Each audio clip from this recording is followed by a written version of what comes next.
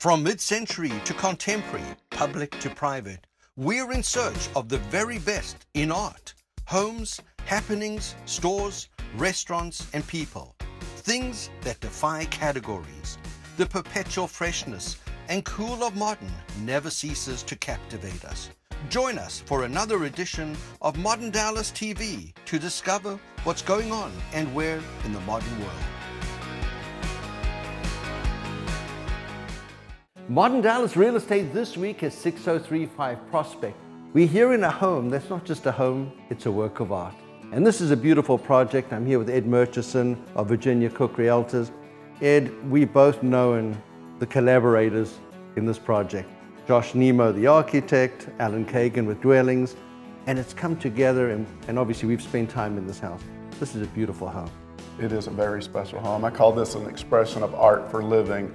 Mr. Kagan loves art, architecture, and this home is a beautiful expression of both of those two things. He poured a lot of himself into this house, as if he doesn't always on all of his projects, but this house was somewhat kind of a working collaboration between the architect and the builder, and somewhat a laboratory for experimentation. One of the primary things that I love most about this house, and one of the special things, is this floor that we're standing on. This looks like terrazzo, but it is actually polished concrete. Many, many man-hours went into accomplishing this floor. They mixed special color aggregate into the concrete, ground it down until they got to the right look, and then they ground again and again and again and polished it, and it's really beautiful. It's very special. Well, that's really the way you get a great fine table. Exactly. With a beautiful finish. Exactly. So the process, and you know, when you talk about process, this is a process. There's so many great attributes to this home, the inside out. Exactly. This house was set up for indoor-outdoor living. And as you look around the house, you get 10-foot ceilings, floating walls that are punctuated by glass. So you've got art, and then you've got nature as art in this house. I think a lot of what is incorporated into this house is a really great fusion between modern and some mid-century modern elements. You look at the common brick pattern, or the common bond brick pattern on the house, as well as the flat roof and the wide overhang planes. It's a really clean, beautifully executed house. And obviously the pool, you know, as little landscape there is, every part of it has been utilized efficiently. Exactly. Each room really kind of looks out into a garden space or a courtyard area, so you got a beautiful view from every room. Even the master bath has a wall of floor-to-ceiling glass that opens out to an outdoor shower. I mean, that's really merging indoor-outdoor living. And tell us a little bit of any features and benefits that come with the home. This house, you've got the recessed reveal baseboards throughout the house. All of the doors in the house are either full pivot doors or solid wood sliding pocket doors that go all the way to the ceiling. All the lights are set up on a special lighting system where you can turn them on and off with one switch for the whole house. The integrated appliances, built-in refrigerator and dishwasher in the kitchen, and really even the kitchen itself, it doesn't read a kitchen. All of the built-ins, the way the cabinetry goes all the way to the ceiling, and you'll see that same look copied throughout the house in like the closet doors. Instead of having ugly closet doors, you've got cabinetry style doors that go all the way to the ceiling, so you have a really clean, smooth finish everywhere. Well, the house is tremendous. I mean, I graded on 1 to 10, 10. This is a special, special house. If someone's looking for a very cool modern house, this house had a lot of love and attention to detail lavished on it because of the people that were involved in it. And homes like this don't come along very often. With the current market and the amount or the cost for land anymore in this area, you could not buy a lot and build this house back for the price of $969 that we're asking for it today. And lastly, if you have an art collection, this is a home for the arts. If you don't have an art collection, this home will make you aspire to buy art because it's a beautiful home. Ed, where can they find this home? You can find it on my website at midcenturymodernDallasHomes.com. And if you want to see all the modern listings in Dallas, visit our website at moderndallas.net. Thanks, Ed.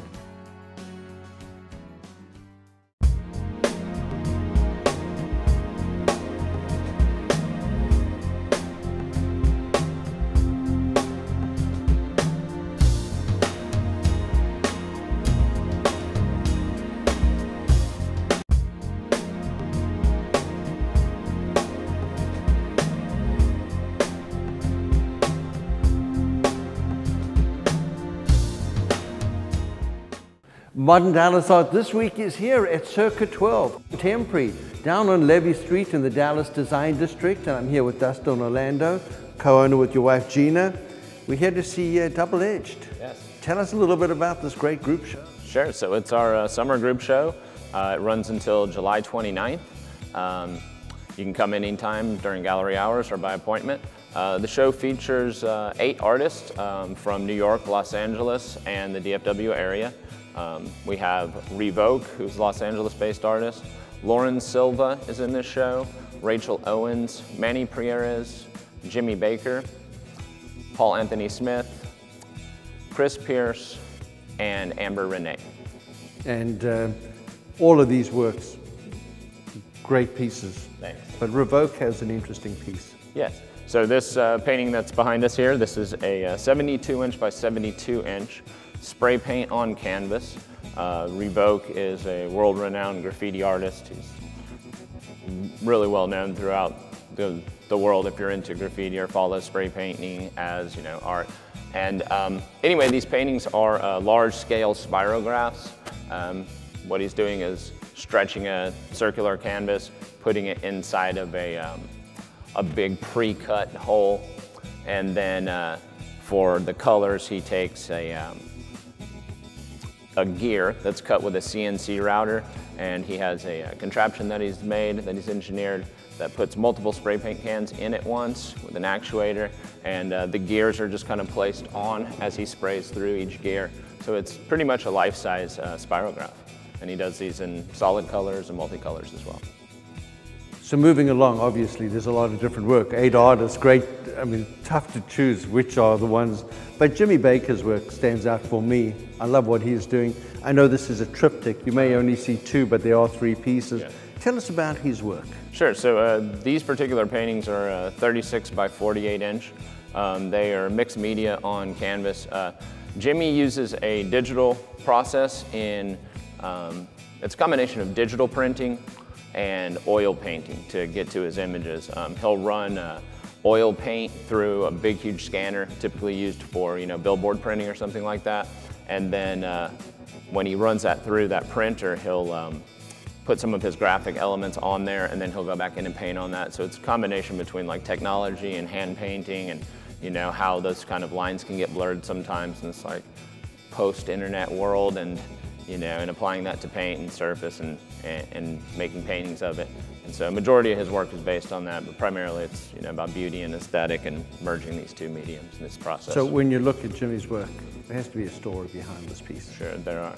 There's several stories to him. A lot of the imagery that you see inside the paintings is very subtle. It's toned down. This particular painting is a photograph of a woman at the Million Woman March, taken a little while back where he went, and it's actually a woman holding up a sign, and in this area is where the sign would be. But he's removed some of those elements to not, make it a little bit more attractive and appealing, and kind of leave the viewers open to interpretation, as opposed to like being in their face with, hey, this is what this is and whatnot. So Double Edged has its own story. Sure. Give us a little sense of what Double Edged means for this show. I mean, most of these people just kind of believe that, we're having a crisis going on, and there's, things that, there's a flip side to every coin type thing. And, although it may not reflect in a lot of this work, I think it's kind of just the undertone and the current state of situation that's going on in the world. And it's like finding beauty in something, that's not so beautiful sometimes. And, I think a lot of this work kind of plays into that. And actually, that's art. Yeah, for sure. Absolutely. So where can they find you? Circa12.com and Instagram @Circa12. And if they want to visit the gallery? We're open Tuesday through Saturday, 11 to 5, and by appointment. And location? 1811 East Levy Street, Dallas Design District. And if you want to see all the modern art listings in Dallas, visit moderndallas.net and see the arts page. Thanks, Dustin. Thanks, Jeff. Appreciate it. Yeah. The modern lifestyle begins in the home, and you'll find a range of unique living spaces across Dallas's most desirable neighborhoods. Start your search by meeting one of these modern realtors. Poget began his career with a degree in architecture, followed by years of interior design work, including the interior design of several luxury high-rises and commissions for clients' dream homes. Poget's distinct background makes real estate a natural fit. ModernDallas.net celebrates 10 years of Modern in Dallas, and as we continue our journey on Modern Dallas TV, this year we'll be promoting different parts and segments of Modern that we've experienced. And one of the great parts of Modern in Dallas is mid-century Modern. And I'm here with Ed Murchison. Ed, you've been doing mid-century Modern, selling these homes over 10 years. Absolutely. Well, I consider myself an architect wannabe. I started down that path. I've always loved mid-century modern architecture. When I moved to Dallas in the early 80s, I started looking for a house in the early 90s, and I was looking for a mid-century modern home, and back then people weren't even calling them that. If you spoke to a realtor, they called them 50s houses, and I realized this is an underserved part of the market. For the most part back then, the real estate industry didn't really understand that vernacular. Fast forward over the past 10 years, or even 15 years, the explosion of interest in mid-century modern architecture has just gone crazy. I remember when I got into the business, finding mid-century modern homes back then, you really had to seek them out. And now we have buyers that are coming all the time. We have actually more demand for mid-century modern than we have supply, to be quite honest about it. So just to clarify, there is a fundamental difference. Mid-century, 1950s, and there's a specific design element that characterizes them as that style home. Absolutely. But what we found over the years is there's some great niche neighborhoods. Right. Tell us a little bit about some of those neighborhoods. There are some great neighborhoods. I mean, you do find mid-century modern houses kind of scattered all over the Metroplex. In any area that was being developed and built out during the 50s and 60s. But some of the key areas, you're looking at White Rock, Lockwood, some areas of Lake Highlands, the Disney Streets, Midway Hollow. You know, there's areas up in Richardson Heights, Canyon Creek. I mean, there's great mid-century modern homes out in Arlington. Fort Worth's got some great mid-century modern houses as well. So obviously there's a lot of great pockets, great homes with great builders from the past, Junell. Mm-hmm. Tell us how coveted these are, and where do they start price point wise these days? Well, the Junell houses are probably the most sought after. I call them, you know, Dallas's version of an Eichler, because they were homegrown mid-century modern houses, and they have a very honest aesthetic about them. Those houses are highly sought after. Most of those are going to be in the Lake Highlands area. Then you've got homes in Midway Hollow and the area around the Disney Streets by Thomas Scott Dean and Gordon Nichols. Those are highly sought after as well. Prices, they're continuing to go up. Because of the demand for mid-century modern houses, a mid-century modern house in a neighborhood will generally command, it can be anywhere from 10 to 15, sometimes pushing 20% premium over a similar, more traditional house in the same neighborhood. That's how sought after they are. Last question, from a preservation standpoint, how many of these homes are actually continuing on their journey of life as a home to a family, or are people actually coming in and tearing some of them down? We do lose some in the city. We are a young city and we don't value our history as much as we should. However, for the most part, mid-century modern homes are so sought after that they are being embraced and they are being saved. I see kind of an interesting trend that started to happen over, you know, even in the last particularly 3 to 5 years, where we're starting to see people embracing more the authenticity, the authentic mid-century modern house, all the way down to the pink tile bathrooms. You know, we're starting to see some rejection of those granite countertops being put in those kind of houses. So if you find a true, beautiful, well-maintained time capsule, those are well sought after as well. Well, you can find mid-centuries all over Dallas. One of the great parts of our programming, not mine specifically, but there's the White Rock Home Tour, there's the Modern Mile Dallas Home Tour that comes up in October, there's the Cliff May Home Tour. There are a lot of different tours. You can find these mid-century modern homes. You can find them for sale on moderndallas.net, and you can find Ed at Virginia Cook Realtors. Ed, it's always been a pleasure. 10 years, maybe it's another 10. Another 10. Great, thank you. To wrap up this edition of Modern Dallas TV, we cover local modern events and the art scene. Check out the calendar and the arts page on our website at moderndallas.net. There are always great events from the Dallas Architecture Forum, Preservation Dallas, and the Dallas Center for Architecture has great walking tours in downtown Dallas. Open houses every week, always a great selection. You can create your own mini mod home tour. And Todd Camplin covers the art scene for us, from art galleries to museums and artists. You can check out his page on the website. And lastly, if you're in the market for a modern, mid-century modern, contemporary, home, high-rise or loft, we simply have the finest moderns in Dallas. For this week, we appreciate you being part of our show. We'll see you later.